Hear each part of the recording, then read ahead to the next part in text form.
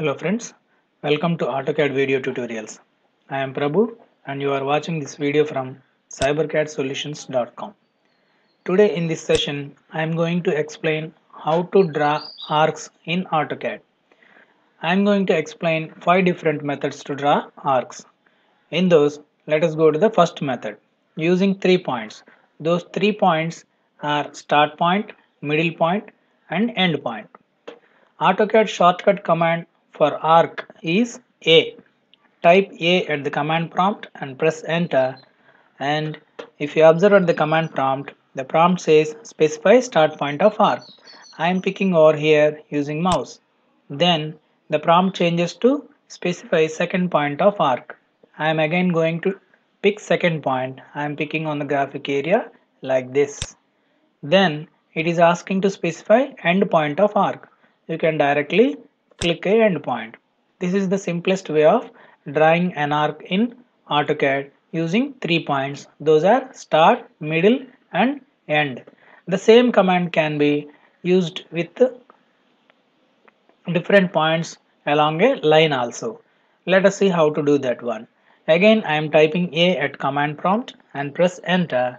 Now as AutoCAD draws any object in anti-clockwise direction, so I am taking start point on the right side.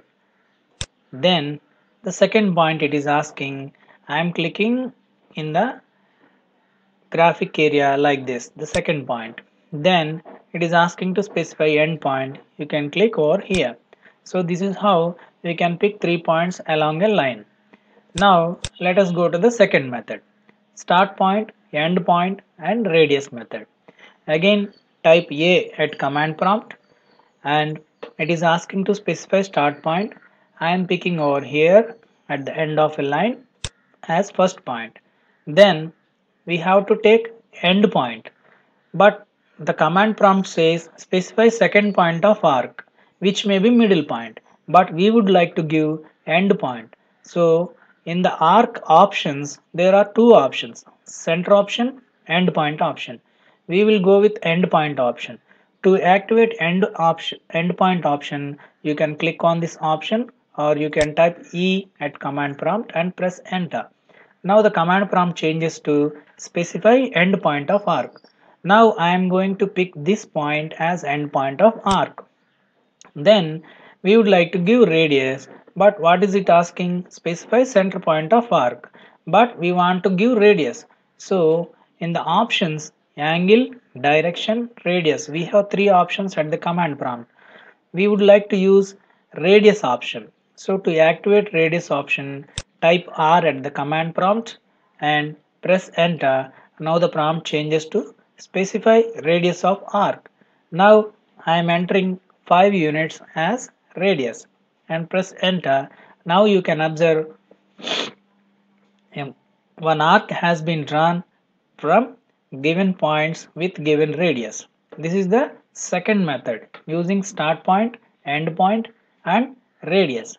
Now let us see the third method, start point, center point and included angle. So I am typing A at command prompt, type A and press enter. Now it is asking to specify start point of arc. I am picking here as start point. Then we would like to take center point. So take center option by clicking center. Then the prompt will ask specify center point of arc. I am picking this point as center point. Now earlier we have used radius option. This time we are going to use included angle, which means angle option. So click on angle and prompt changes to specify included angle. I am typing 90 degrees as included angle and you can observe an arc has been drawn with 90 degrees angle with given start point and center point. This is the method. This is the third method with start point, center point and included angle. Now the next method, start point, center point and chord length we are going to use. So some people may have doubt that what is chord length. Chord length is nothing but the distance between start point of an arc and end point of an arc.